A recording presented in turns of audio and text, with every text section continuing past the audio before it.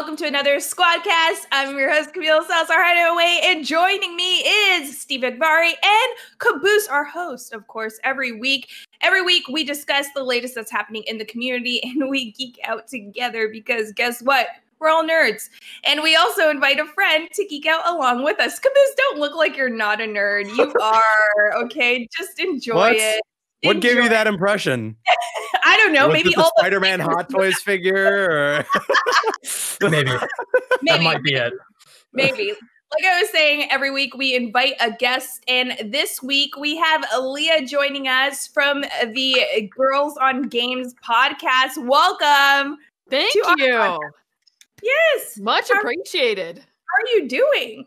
I'm excellent. Well, considering the state of the world, I'm good. Right. Surviving, still here. We are still here. Yeah. And you have good taste as well in your shirt. We were behind the scenes before we started. We were actually, two of us, Steve and myself, also planning to wear that shirt. And then we're like, we should have done it. But it's not Wednesday. We only match on Wednesdays. Oh. Okay. That's the rule, right? That is the rule. Yeah. And chat, you know how it goes here. We want your opinions on everything that we're going to discuss this week. So please let your voice be heard in chat, as well on our socials at Squad State on Twitter. If there's something clippable, funny, if you want to zoom into my lovely background and take a picture of that and send it to me, go for it. This week we'll be discussing. I like how Leah's like, she's just dying of laughter. Okay.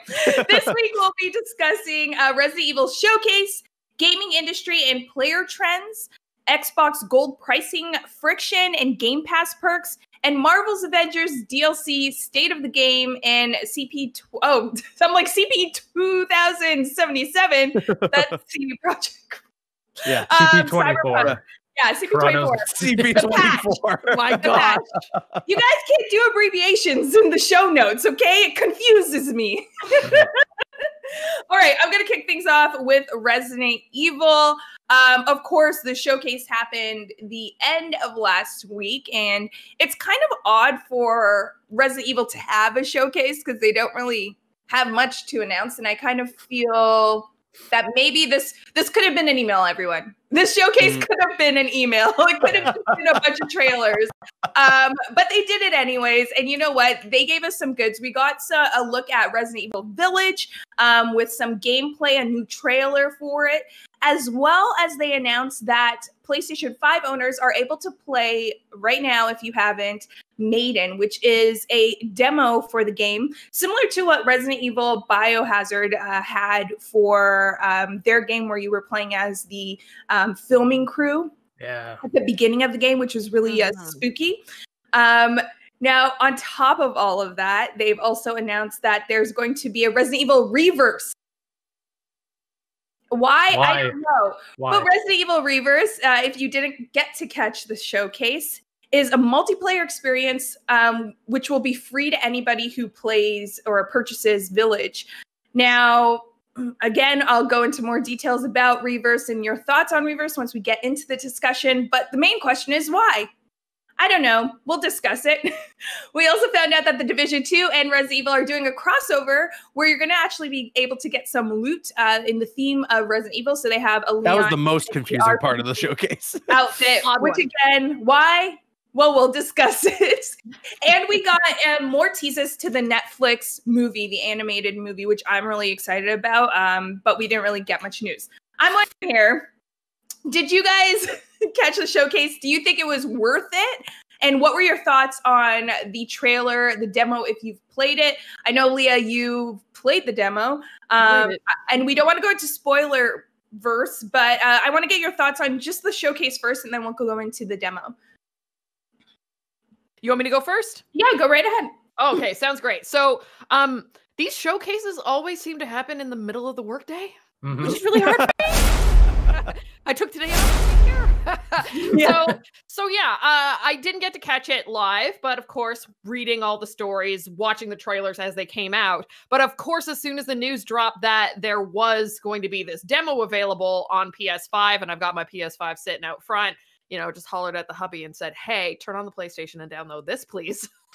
And that night we decided to play. Asterisk, I am not good at scary games. Whoa, you played at night? Yeah. You have to, Camille. Big move. You got to, put the mood lighting on, the red, Philips Hue, kind of setting the mood, And my husband and I passed the controller back and forth. He started, Nice. I finished it, and it was fun. God, that thing's gorgeous. Spooky as all heck, but really beautiful. That engine. Yeah. Blows me away. The chandelier? Yes. The Resident Evil engine is just so good. Like, okay, if you have not played Resident Evil 7, please do. It is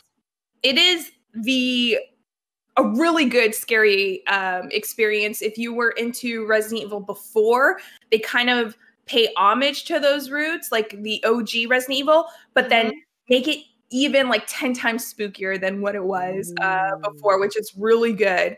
I'm like you, I can't handle scares. I feel like, Steve, you were all about you have to play at night. So are you into horror games? I love horror games. I think they get like a bad rap and they're kind of like niche nowadays, especially like survival horror. But as soon as I heard that this demo was out, I was all in.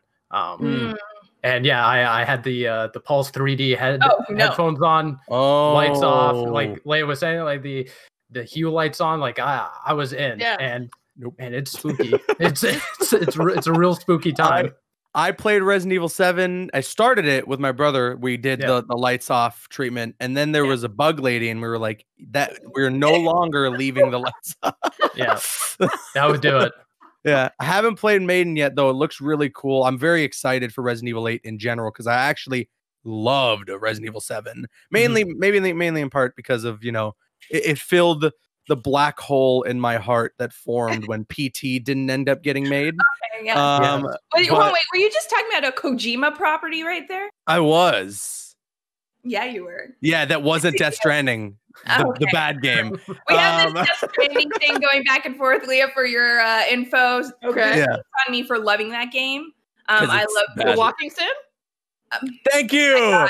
Thank you. There's two of them. Chat, You're wonderful. What am I going to do? I mean,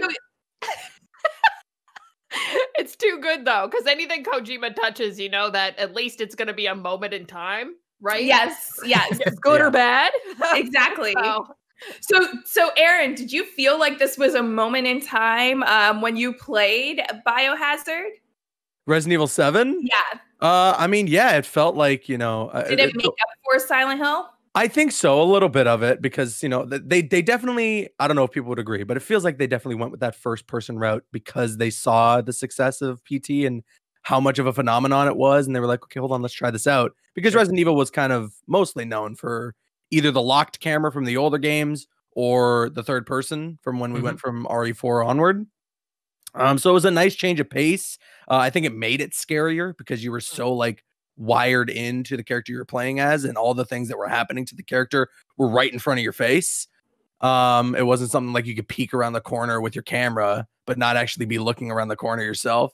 So I like that. The game was definitely, it was really good. So I'm looking forward to RE8 Resident Evil Village, I guess. Village. And I definitely want to try out Maiden. I want to play that demo.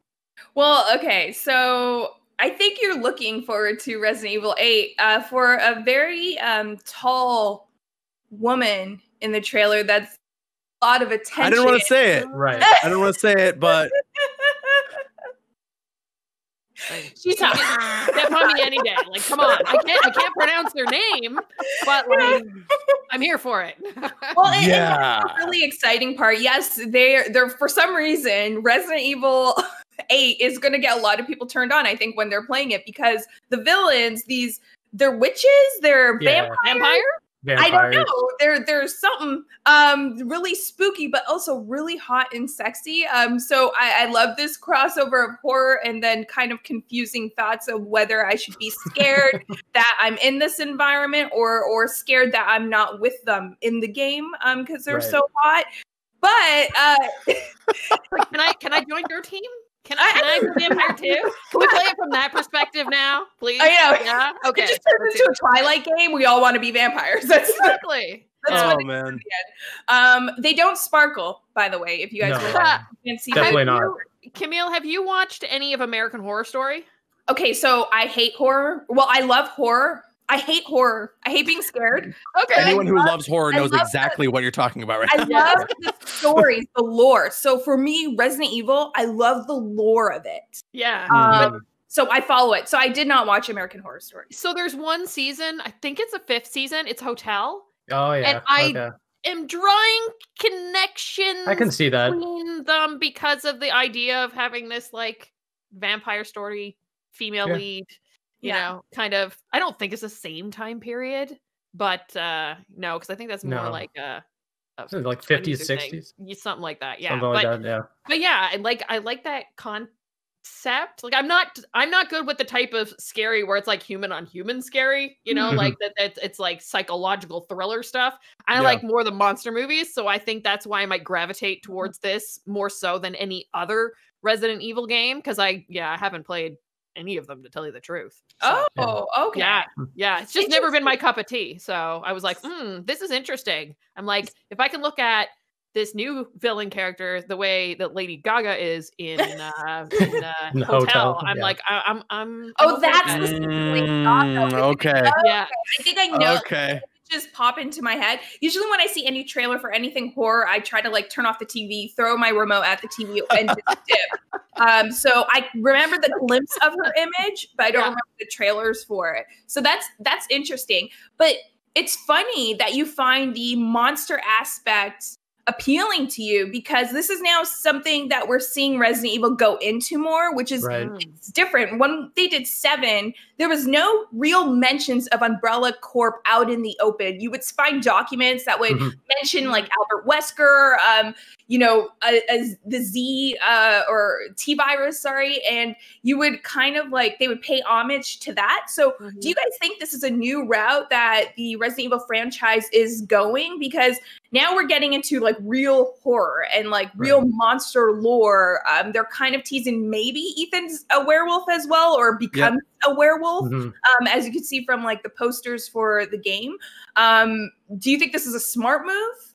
I was turned off initially because, like you, Camille, I'm always really interested in the lore of Resident Evil, like them establishing and building out this universe.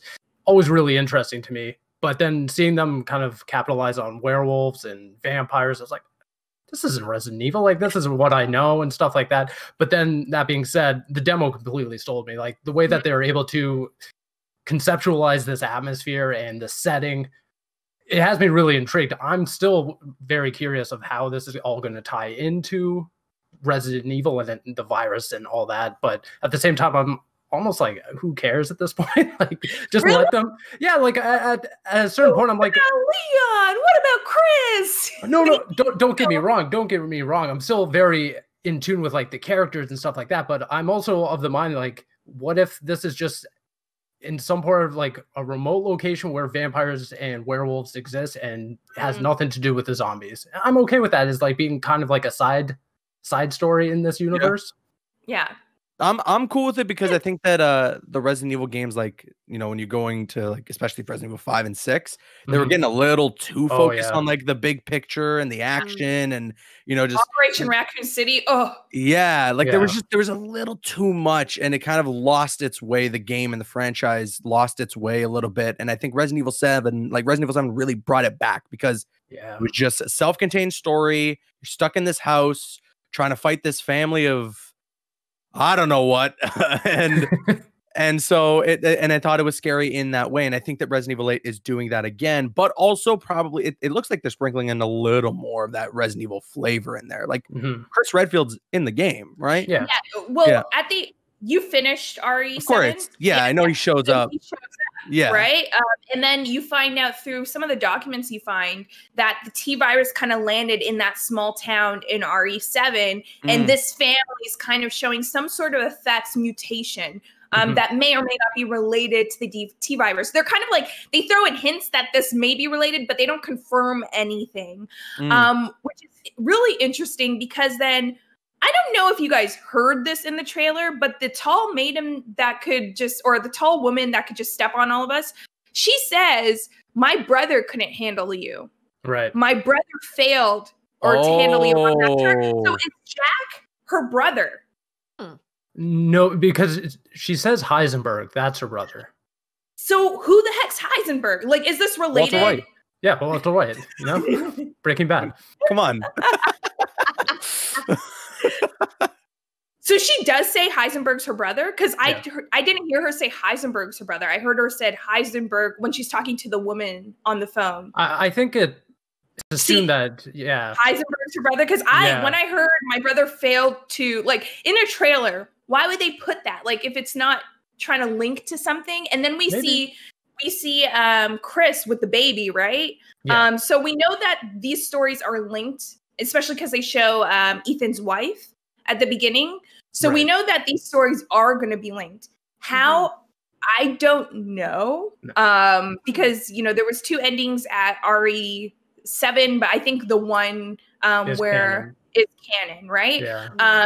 So it'll be interesting to see how that kind of plays out and kind of does some fan service, because at the heart of it, I don't think Resident Evil would be successful if it wasn't for that community that kind of stuck with it throughout its questionable times, and still finds love for, like, the OG Resident Evil. And we see that they're bringing mechanics back from RE4, like, so you know how you have your inventory in your case, and the merchants back. So that's really cool to see just how that connection will play. I'm not too sure. I'm just gonna go to chat for a second here. MD says, I love Resident Evil. I broke down Resident Evil 7 demo with all the secrets, and I'm so ready for Resident Evil 8. You always have to play in the dark. I don't know about that. That's right. That's right. Reverse, I'm worried about, because that makes me question if RE8 is short, since Reverse is free. That's a really good... it's free. Yeah, so it's free if you buy Resident Evil 8. Oh, okay. I'm not worried about that. I think that's a valid concern, but I don't think it. I'm along the same page with you, because I don't think it's going to be a short experience because Reverse is included. I think Reverse is them trying to test out their multiplayer aspect. They did that in Operation Raccoon City. How can they make the world of Resident Evil multiplayer? We saw that with what was that multiplayer? I can't remember. They did like something else, and now they have Reverse, which is like this multiplayer experience, and you're able to play as Chris, Jill, and they're hinting at Nemesis and all these other random characters throughout the RE universe. And the graphics, it's like a stylized version of Resident Evil, like cell shaded. Exactly. I'm not on board with this, but I mean, if we're able to get more free content, and maybe this will lead to a better fleshed out experience, or maybe this continues as free to play and it's open for everybody, whether they buy the game or not later on. I think that would be cool. I just don't know why they continue doing this. I mean, they even no, to be honest, I mean, they even released a multiplayer game alongside the Resident Evil 3 remake. That went nowhere. Like, did anyone? What is it called again? Like Survive or whatever? Outbreak or something? Or Outbreak. Outbreak. Yeah. Outbreak. Yeah. It was not memorable. Who I was played thinking that? of Metal Gear. Another one. Yeah. It's just kind of weird that they keep putting all these resources into a multiplayer game, hoping it gains traction, almost as if, you know, there's just a team that doesn't have anything to really do. Sorry, I'll try it again, I guess. But we got to put them on a project. We got to find what makes them, you know? Exactly. When you think Resident Evil, I'm sorry, but I'm an OG RE fan, and the shooting mechanics suck. Okay, that's just a fact. And it's kind of become this, like, it's beloved because it sucks, if that makes sense. I think the community likes it because it's so, it just doesn't make sense when you look at shooting games now. So when they're trying to create a multiplayer experience, RE and shooters just don't, it doesn't mingle. I think it's just, if it's a free to play thing, like, no harm, you know, like, as long as, you know, per what somebody was saying in the chat, as long as it doesn't take away from Resident Evil Village, and like RE8 is still a full experience that doesn't feel shortened because of Reverse, then like, no harm, you know, a free to play little multiplayer experience. Maybe it picks up some traction. Maybe it's a little fun, but I doubt it. I don't think anybody who's into the Resident Evil franchise or would want to be getting into it is looking for a multiplayer experience. So I don't know. So on that note, Another shooter. Why Division? Why the Division? Yeah, what a weird pairing. Very weird. I'm down with it though. I would much rather see this kind of stuff go on, like partnerships and collaborations, than them just invest time into making their own multiplayer. To be honest, that's true. Yeah, it's just why the Division? I mean, like I'm glad. I know that like dozens of people will be very excited for the Resident Evil crossover with the Division 2. But I guess the only thing like that they have in common is that they deal with viruses.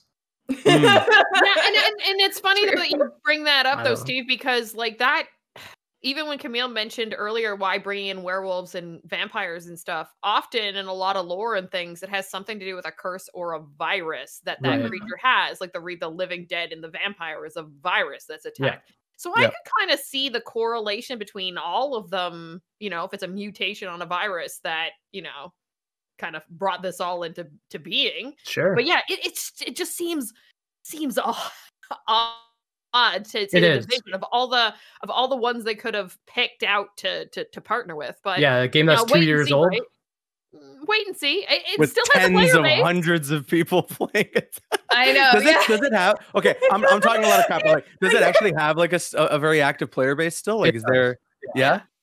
Because I know like Ubisoft games that usually happens. Yeah, that's fair. But I think Division specifically, there are like a very set community there that continues to play, continues to invest time into it. It is still weird, like from an outsider perspective, to see them go and collaborate with a 2-year-old game. Granted, Ubisoft's still supporting it, but it is, even for me, someone who plays the Division and loved the Division 2, I'm not thinking about the Division anymore. I'm way past it. I'm on to newer and better things. So it is still weird.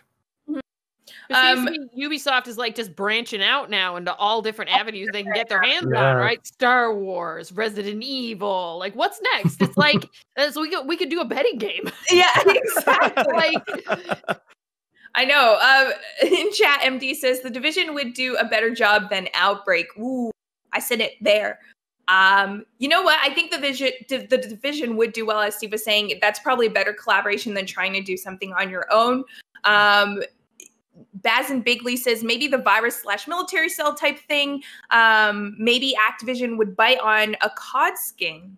I don't want to see that ever. No Resident Evil. No Leon Kennedy or like Chris. No. I'm down for that. That would be cool. Give me Leon in Warzone. Yeah. Give me Leon in Warzone. That would be sick. Jill Valentine in Warzone.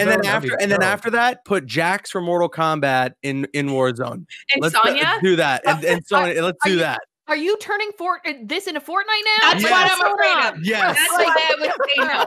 That's why I would say no. You know what? If they were to do like their Halloween events again, like Hunting in Verdansk, I would want to see that then. Okay. Maybe those skins go there. I don't want to see them appear as an operator because COD has their own, although no one plays the campaign, COD has their own campaign with their own characters like Pierce that are beloved.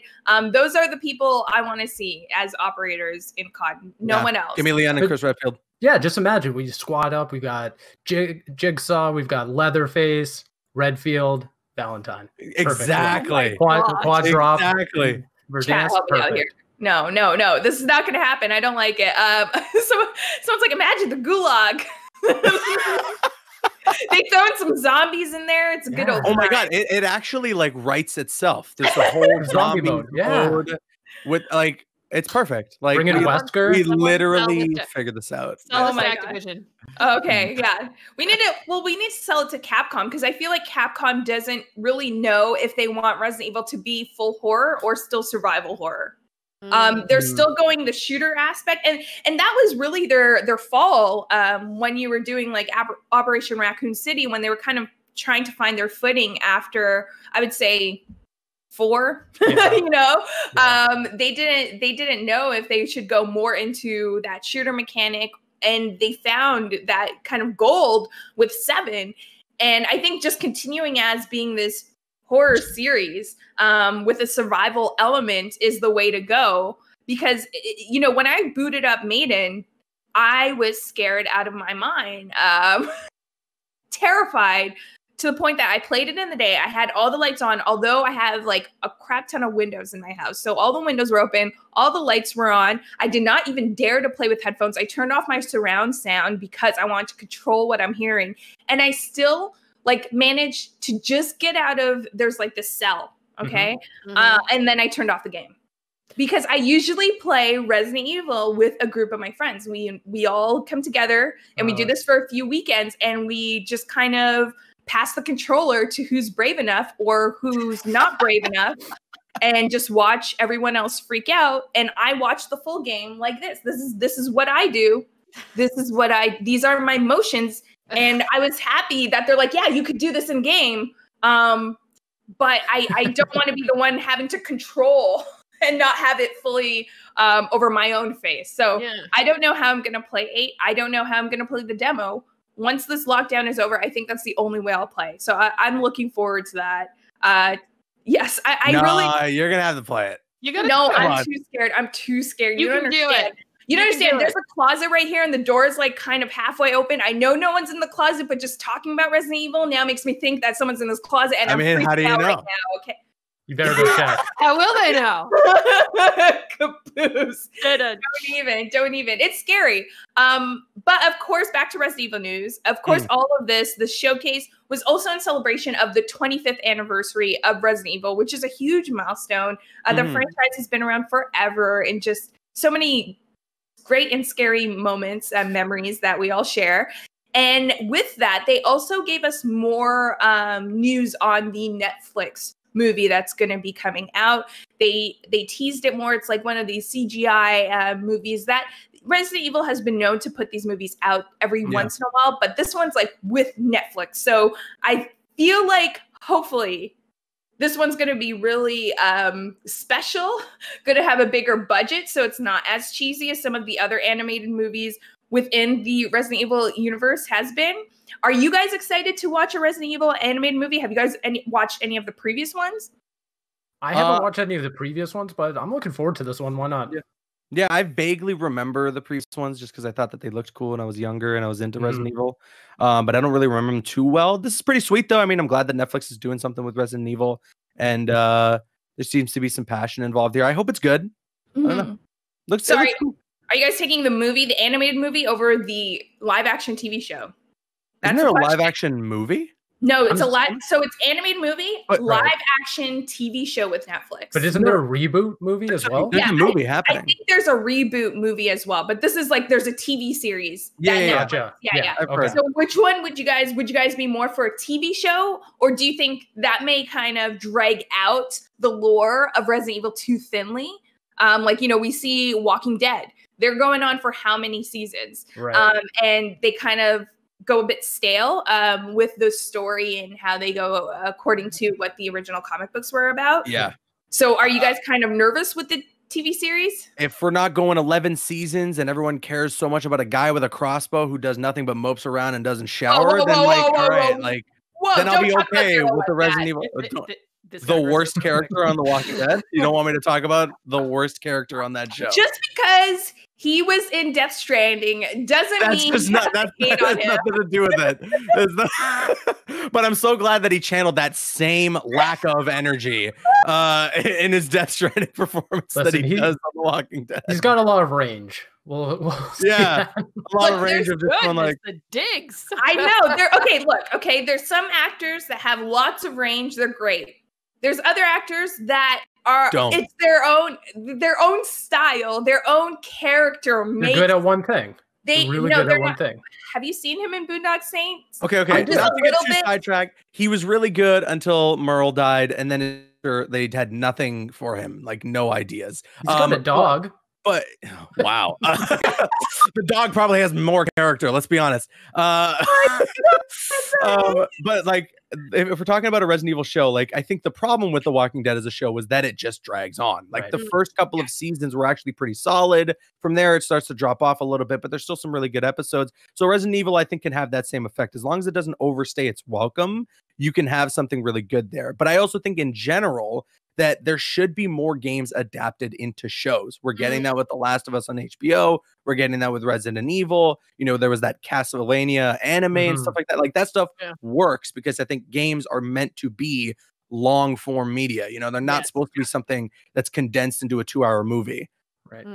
Yeah. So. And I think that's the thing. When we're getting games that are like, 25 hours plus, 30 hours plus, it's hard to put that in one movie. That's why usually if a movie is successful as a video game, it's focusing on that one mission or, that one aspect of the video game or something that was just mentioned within the video game. So I feel like for a movie, Resident Evil is usually good at focusing like a mission for each animated movie. So I feel like we're going to get that. The TV series is what I'm nervous about. Sometimes you do have those production companies, where they're just like, let's put everything. Let's do all the fan service in this show that's 30 minutes long in 6 episodes, like, and that's just not going to work because it took them 25 years to produce this lore and to produce this world of Resident Evil as we know it. So, I think if they just take their time, and this is a property that Capcom's very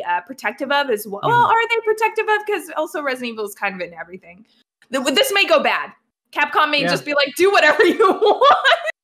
Yeah, going back to your question, like whether or not I'm interested more in the animated movie or the TV series, animated movie way more, just based on the plot synopsis of this TV series. It doesn't sound that great to me, talking about like Wesker's kids as like adolescents and stuff like that. I'm not really interested in that. I don't really know how much of a story can be there.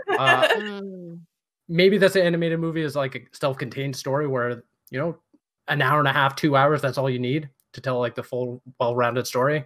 So that's all I got. But it's cool that Netflix is doing more for video game properties. I like that. Yeah. All right. Vegas Gonzo says, Cyberpunk, give me V, Jackie, Johnny, and Panem. That movie would be perfect. That'd be cool. Maybe it'd be glitchy as heck though. That's for sure. The movie comes out a buggy mess. Oh my god. That's really paying homage to Cyberpunk. But we'll get to more Cyberpunk news later down the road.